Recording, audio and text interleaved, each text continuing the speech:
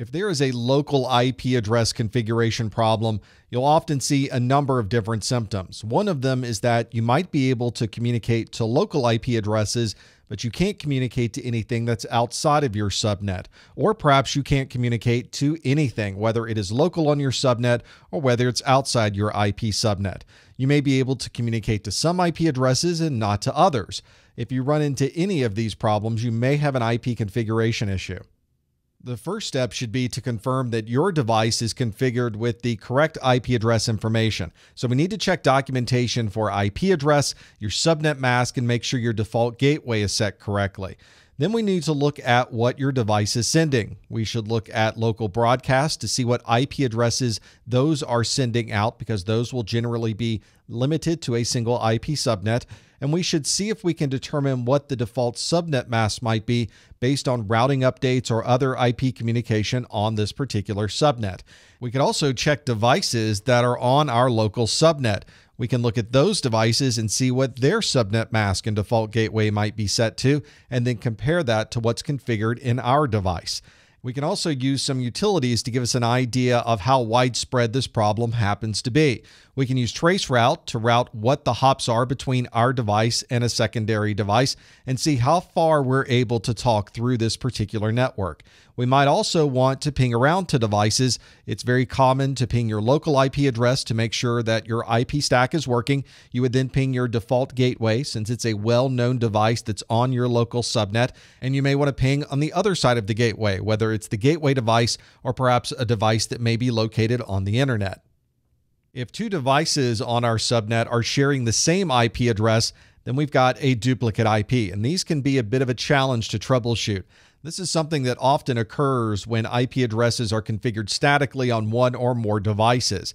We rely on DHCP to provide us with automatic IP addressing, and it does a good job of making sure that only one device is assigned a particular IP address. But if somebody else happens to statically assign with the same IP address, then we're going to have a duplicate.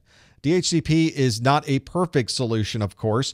If somebody is setting up a static IP address, or there are multiple DHCP servers handing out the same groups of IP addresses, or perhaps somebody's turned on a rogue DHCP server, then you could certainly have some duplicate IP addressing.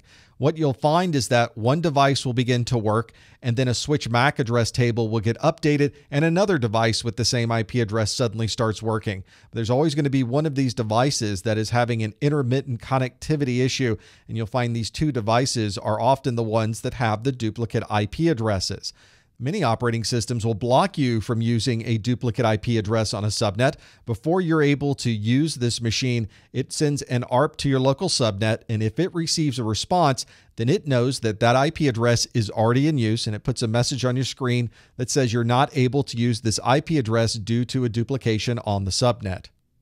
There are a number of steps you can take to troubleshoot a duplicate IP address problem. The first one is to check what you've configured for IP addressing, especially if you're configuring it statically. You may want to go through again what the IP address is, the subnet mask, and the default gateway is for your subnet.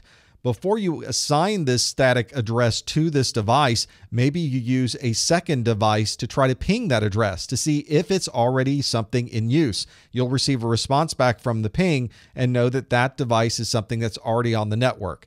This obviously won't work if an operating system is running a personal firewall, and that personal firewall prevents a device from responding to a ping. You could also check the MAC address table on your switch. The switch is obviously keeping track of all of the devices on your network by MAC address, and it knows where all of these devices are plugged in. So you can try pinging around and seeing what MAC addresses are changing with the IP address that you're pinging, and then compare that to the MAC address table on the switch. It will tell you exactly what interface that particular MAC address is connected to, and then you can find that machine and correct the duplicate IP address issue. If there's a rogue DHCP server, then you're going to need to capture packets. It's very easy to capture on a local device, but you may need a tap or a hub to go in place so that you can see what is happening during this DHCP request and any responses that are coming from any DHCP servers.